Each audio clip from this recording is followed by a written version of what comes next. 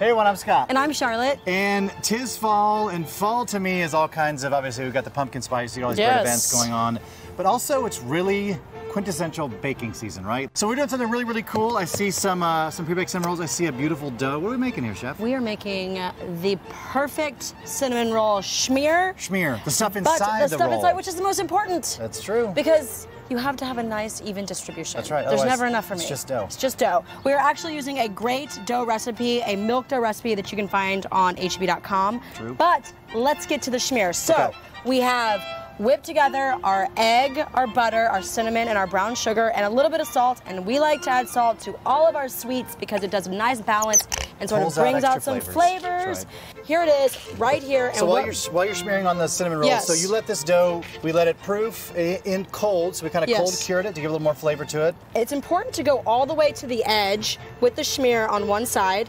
because everybody knows the best part of the cinnamon roll is the center. That's right. Go like so, and then we are going to roll the dough up. So you roll them up. So this can be complicated, but it doesn't have to be. You just roll it up. It does not have to be perfect. You can see our rolls here. All right, what do we serve with our cinnamon rolls? Well, if you like a breakfast beer, New Belgian 1554 black ale or something sweet and bubbly, Fratelli, Macchiato, Pink Moscato. For this and other recipes, log on to KSAT12.com/HEB.